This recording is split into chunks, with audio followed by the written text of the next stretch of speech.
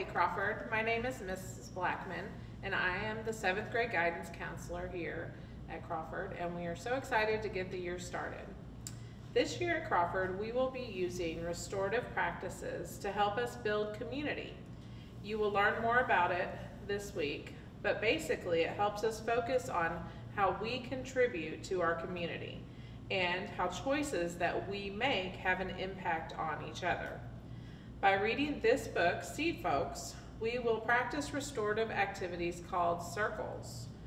Circles teach us to listen respectfully and learn to value each other's opinions and thoughts and feelings. Teachers will work with you to establish circle expectations after we read our chapter together. So let's get to the book. The first chapter is about Kim. I stood before our family altar. It was dawn. No one else in the apartment was awake. I stared at my father's photograph, his thin face, stern, lips latched tight, his eyes peering permanently to the right. I was 9 years old and still hoped that perhaps his eyes might move, might notice me. The candles and the incense sticks lit the day before the mark of his death anniversary. The rice and meat offered him were gone. After the evening feast, past midnight, I'd been wakened by my mother's crying. My oldest sister had joined in. My own tears had then come as well, but for a different reason. I turned from the altar, tiptoed to the kitchen, and quietly drew a spoon from a drawer.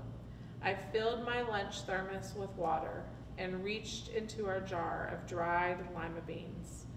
Then I walked outside to the street. The sidewalk was completely empty. It was Sunday, early in April. An icy wind teetered the trash cans and turned my cheeks to marble. In Vietnam, we had no weather like that. Here in Cleveland, people call it spring. I walked half a block, then crossed the street and reached the vacant lot. I stood tall and scouted. No one was sleeping on the old couch in the middle.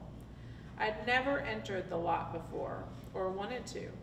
I did so, picking my way between tires and trash bags. I nearly stepped on 2 rats, gnawing and froze. Then I told myself that I must show my bravery.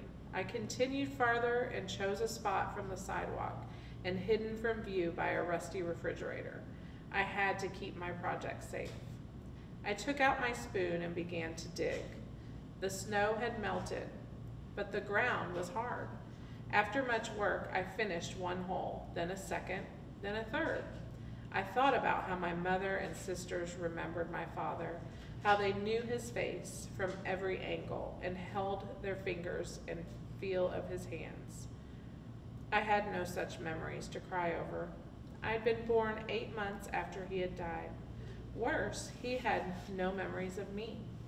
When his spirit hovered over our altar, did it even know who I was? I dug 6 holes. All of his life in Vietnam, my father had been a farmer. Here, our apartment house had no yard, but in that vacant lot, he would see me. He would watch my beans break ground and spread, and would notice with pleasure their pods growing plump. He would see my patience and my hard work. I would show him that I could raise plants as he had. I would show him that I was his daughter.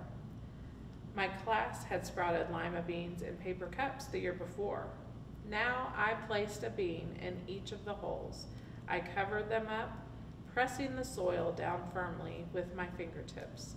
I opened my thermos and watered them all, and I vowed to myself that those beans would thrive.